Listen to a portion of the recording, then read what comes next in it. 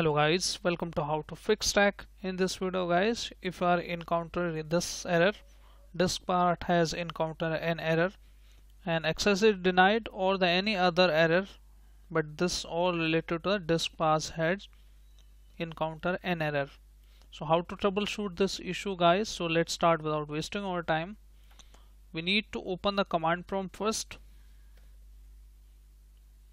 and as an administrator right click on it.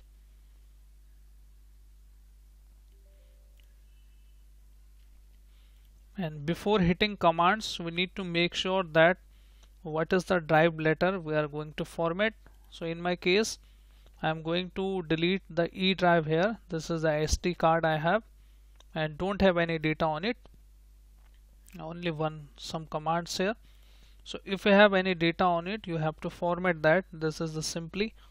You can back up that, and then the command is we need to type for disk part and hit enter. Now list disk to show how many disks we have. I have two disks here. One is my SSD and second one is my SD card. So C and D is my SSD and E is my SD card. So we have to format this. Okay. So before formatting that, we need to check that whether any read only permission on it. So we need to type the command attribute. First we need to select the disk 1, and inside the disk 1 we need to hit command attribute space disk. Now you can see in my case current read only permission is no and read only is no. If you see yes, then you have to type this command attribute disk clear and read only. Now you should see the Diskpart attributes clear successfully. Now you can clean it. So how to clean it? It's already selected now. So we need to type for clean, and now Diskpart is clean. As you can see here, this has been clean now. So we have to assign the letter to it, or we have to create the partition. So we have to create the partition. So we need to type here the command in order to create the partition here. Create partition primary, hit enter.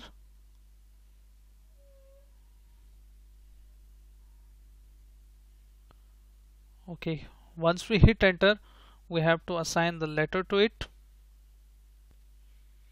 Okay, we have to correct this command here, some partition.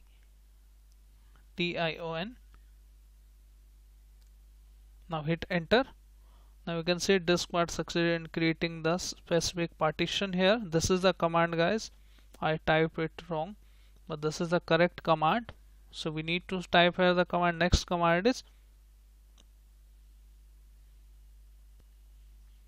select partition and 1. In my case it is 1 since the drive letter is 1 here, but in your case if it is different, you need to select that and hit enter now.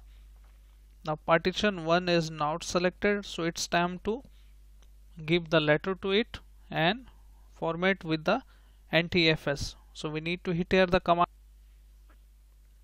format space fs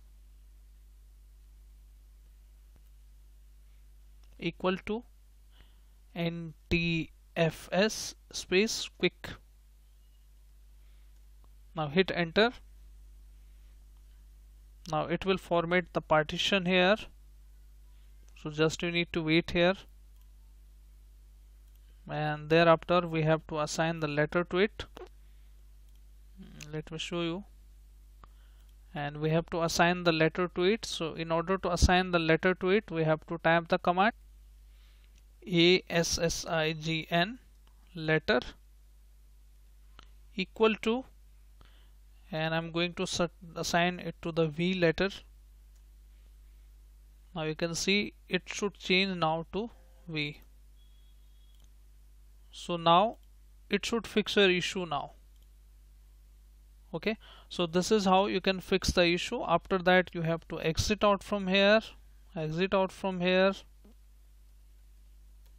Okay, and you can restart your system, guys, and it should fix your issue. So this is how, guys, you can fix the issue.